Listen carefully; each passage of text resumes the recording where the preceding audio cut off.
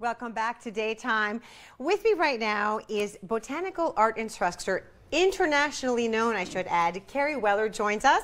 And we just found out today, which is really exciting, that Kerri is going to be featured in the Fine Art Connoisseur, which is, and that's her art piece right there, which is a magazine, and you're going to be featured. Congratulations and welcome to Daytime. Yes, that's really exciting. Catherine. I'm going to put that down here just in case the camera can pick that up.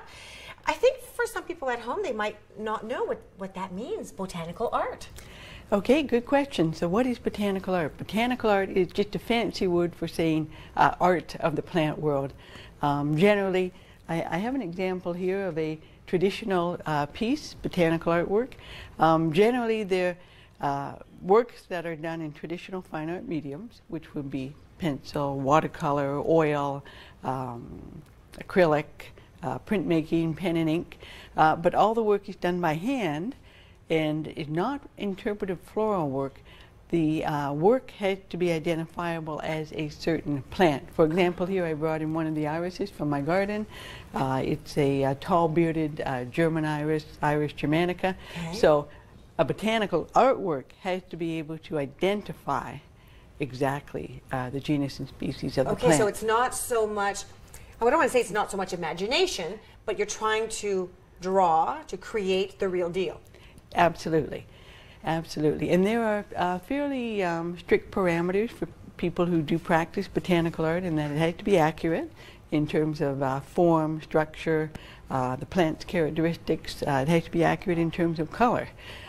And also, you know, on top of that, you layer in composition, you layer in artistry, you layer in personal voice, and it gives a great variety and richness to the entire genre. I found it interesting that you are really the one that's brought this botanical art to Ottawa. Yes, indeed. I was very grateful to the Nepean Visual Arts Centre, and they have been offering botanical art classes since 2006. I approached them about, you know, hey, can I teach painting and drawing plants? Corey Keeville, who is the visual arts programmer, said yes. My first class with 3 students. Wow. And I think at the end of 10 weeks they had a crash course in drawing plants, painting plants in watercolor. 2, I don't think ever returned to doing painting plants, but certainly one woman, Cecilia Martin, stuck with the genre and has been integral to the formation of the Ottawa Society of Botanical Art. Very interesting, and I'm sure that now it's far more than 3 students in your class. Oh yeah, my classes are full, and I have wait lists, and we have over 30 members now in the Ottawa Society of Botanical Artists, which was formed from a core group of my students. And you are a chair for Art of the Plant, is that correct? Yes, it's I'm chair of a exhibition, a national juried exhibition that will be hosted at the Canadian Museum of Nature, May 2018. And it is an exhibition that features native plants of Canada. I'm the chair. I have a fantastic team right across the country of botanical artists.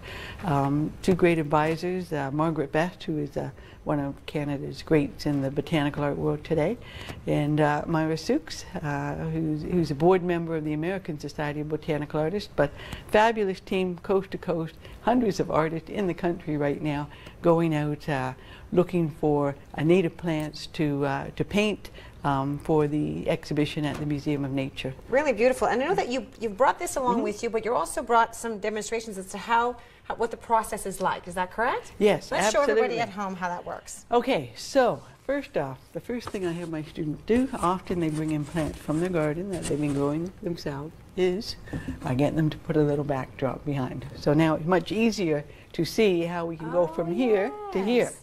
Very smart. I'll take that down. Of course. Yes. So to be a good artist, you need to be able to draw very, very well. And this is just a quick snapshot of what I teach in my classes. As a botanical artist, it's a great discipline for becoming an artist because you need to be able to draw accurately. You need to develop the ability to see visually. So very accurate drawing on a scale of 1 to 1. With the iris flower here, it's from my garden. But then as an artist, to move into painting, you need to be able to see shapes. Okay. And here would be an example of visually seeing the shape. Forget the details, just the shapes. You do need to be able to see the shape of what you're painting. The same holds true for portrait painting. And then here, translating into tonal values. Where are the darks, where are the lights, where are the mid-values? So you need very, very good drawing skills as an artist. Certainly in the botanical art genre, it's one way to quickly develop strong core art fundamentals which can spill over into landscape painting, portrait painting, whatever. So once you've got your drawing nailed down, you've worked out all of your problems, you can start painting. And I just did this quick little demo of steps in a watercolor painting. So what we do very often in botanical art, the colors have to be accurate. So we'll make up color cards, we'll mix colors. And you put the close to it to make sure that it's interesting. Yeah. So color accuracy is very, very important.